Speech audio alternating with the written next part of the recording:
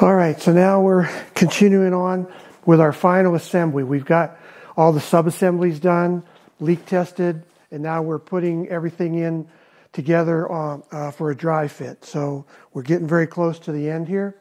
So what we've got here, we've got the tank, we've got the grate assembly already done, we've got inside the hearth, we've got the air jets in, air jacket liner, we've got the mortar sealed up. We've already got our choke plate in, so everything inside the reactor is good to go.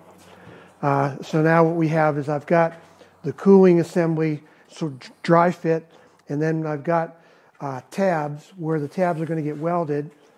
They're held together by a 5/16 bolt. So what we're going to do is we're going to dry fit everything, make sure we got good tight fit, then we're going to weld those tabs on.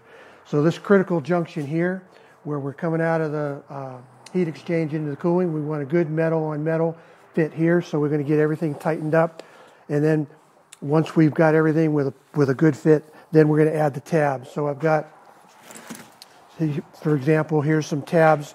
It's basically two pieces connected by the 5/16 bolt, nut and bolt, and then we're going to put this on this case.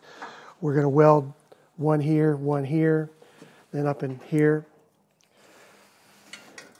We'll have weld here, weld here. We're going to do that all the way around here on the gas exit. You can see here we've got the braces, we've got the two tabs. So we're going to get everything plumbed and leveled, and then we're going to tack weld all these tabs on. So now once everything is fit, the tabs are going to be the very last thing that we do. And then once we have all the tabs in place, then I'm going to take it apart. You can see it's kind of got beat up during the final assembly. We're going to disassemble the components, and then I'm going to touch up all the paint and then put everything back together and then put the final seals on. So we've got some of the black silicone. We'll put our high temperature silicone here, and then it's pretty well ready to go.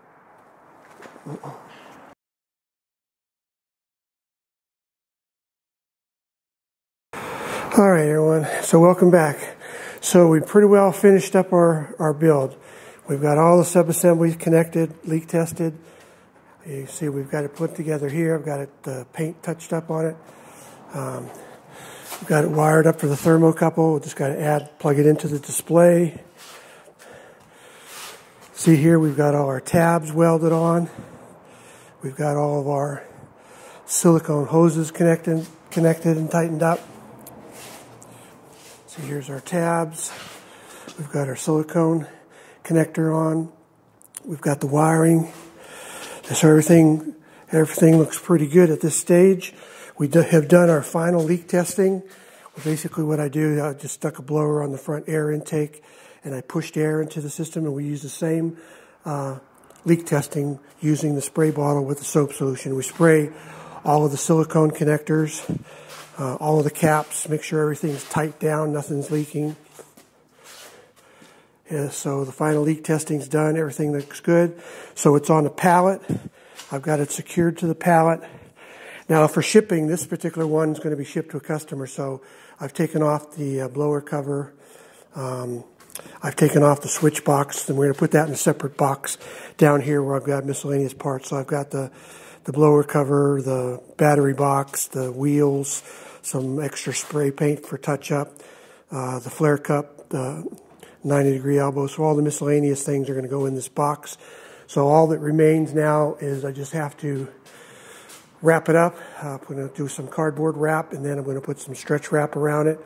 And then we're going to go ahead and get this shipped off to the customer. So that's a complete build, everyone. Good luck on your builds, and we will see you on the next one.